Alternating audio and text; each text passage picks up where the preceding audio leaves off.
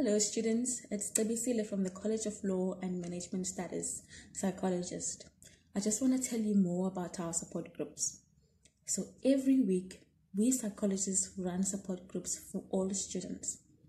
These support groups need a minimum of 4 people and a maximum of 8 people. We have various topics each week from Monday to Friday. So you will see on our college website that we have put up a schedule for the groups with different topics and different times. So all you have to do is follow the same booking system via makatini@ukzn.ac.za.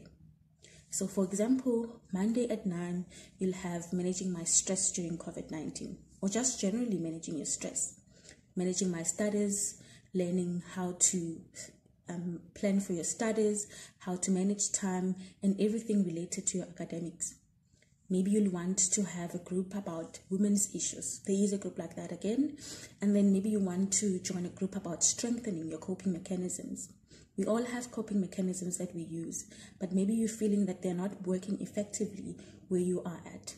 And we know that most of you are at home now, so the home environment versus the residence environment is very different. So how do you adjust to that, and how do you make sure that whatever you have in place is effective and it's working? We are under COVID-19 and it's uncertain times, but we just want to let you know that as a college and student support services, we're still open. And yes, we're operating virtually, but it's still very accessible. So our support groups run virtually via Zoom, and you all can join.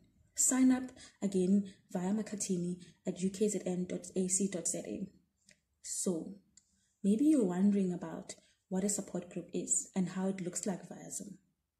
So what happens is that we'll have the video conference once everybody has joined.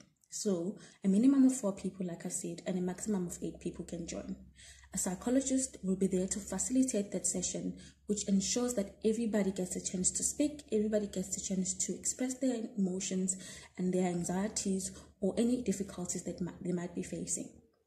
What also happens is that it makes sure that we adhere to all the ethical principles of confidentiality, privacy. That means that every group member that gets to sign for a certain group signs a confidentiality form or a clause to say that everything that happens within the group will remain confidential.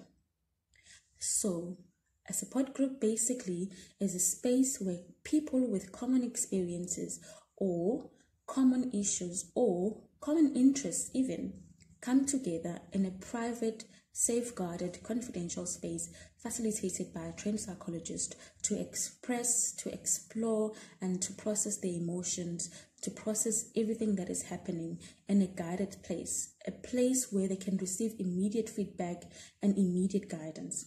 So if you feel that you need any support from peers and from us as psychologists in a group space, please contact makatini@ukzn.ac.za.